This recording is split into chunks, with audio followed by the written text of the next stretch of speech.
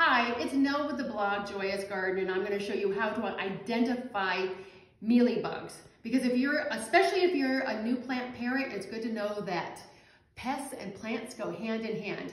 And you want to control these sucking insects as soon as you see them.